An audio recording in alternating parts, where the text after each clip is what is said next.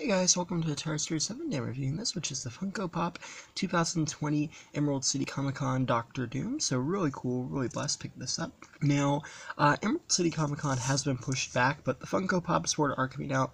I think it was about Tuesday. My Target had a bunch of these, and I didn't pick it up, but I did pick it up yesterday, and when I came back, there was only this one left. So if you are looking for this guy, it's kind of weird, because for a while he didn't look like he was selling, but now he appears to be selling out. But yeah, Fantastic Four, $5.91. You got the sticker there, nice artwork there, nice clear view of him in packaging. We have the white hooded Doctor Doom looking very cool.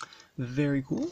And then we have the other characters waving. Let's open this up. So here we have Doctor Doom, and man, he just looks so cool. Now, on first look, I thought all they did was just repaint the original one white, but this is actually a totally new sculpt.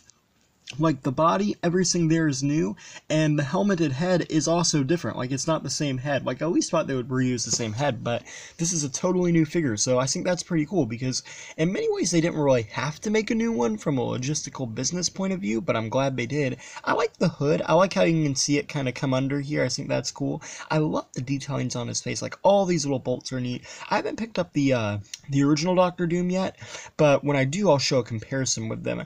I like the bolts again. I like how they go around. They look so nice and they feel good. And then the eyes too, of the white and the black. I just think that looks cool.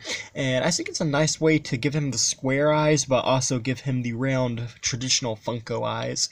And the hood is pretty neat. As you can see on the back here, it comes over a little bit, which is pretty good, just like in the comics. And then moving down, the rest of the figure is pretty cool. He's got this kind of like armored look.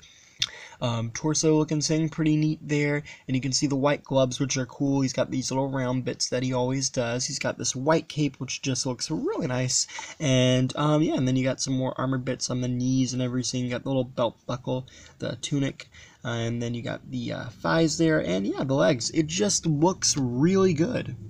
Overall, I think this is a really cool Funko Pop. You know, it's a nice way to make a Doctor Doom variant, and I think it's, you know, this is what I like about Comic-Con Pops. You know, not characters that are just exclusive to the convention, but characters that are at least outside of the convention, but also have a variant. So, you know, if you're into this, you can pick it up, but if you don't like it, you can still get the regular Doctor Doom, and it doesn't really affect your collection.